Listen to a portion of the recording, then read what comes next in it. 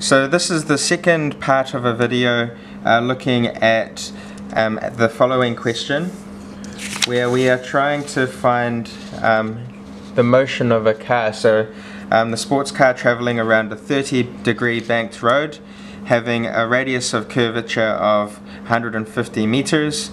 If the car does not change height and the coefficient of static friction between the tires and the road is μs equal to 0.2, determine the maximum safe speed so no slipping occurs. Neglect the size of the car, so we're going to neglect the effect of the car tipping around a point. Now what we can do here is we've got a set of equations which we've worked through in the previous part of this video. And here we have a relationship between the acceleration in the normal direction, gravity, and the coefficient of friction. And so we're just going to continue to rearrange this equation to solve for the value of an.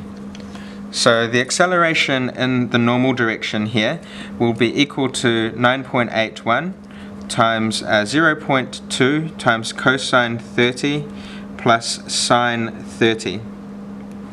We'll divide that by cosine 30 minus 0.2 sine 30.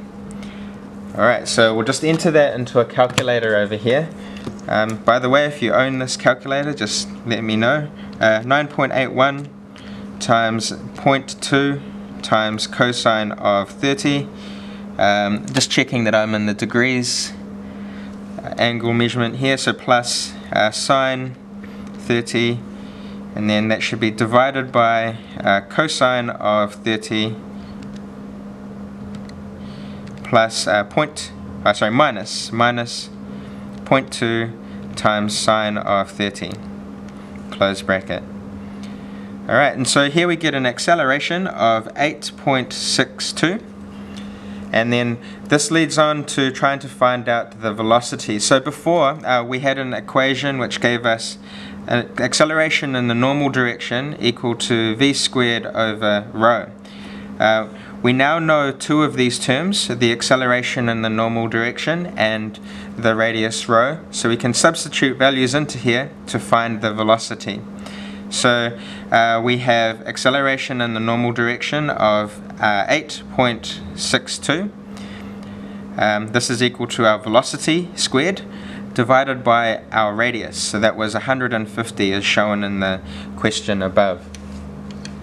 Alright, so we can rearrange. So v is equal to 8.62 times 150, and then we find the square root of that to find the velocity which we are looking for. So 8.62, 1309, etc.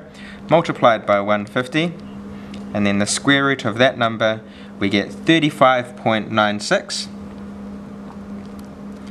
meters per second here. So if we wanted this to be written in kilometers per hour, so we could just divide that number by 3.6. And so that's, multiply by 3.6. So that's about 129.5 kilometers per hour. So that's the maximum speed that vehicle can travel with that given friction coefficient.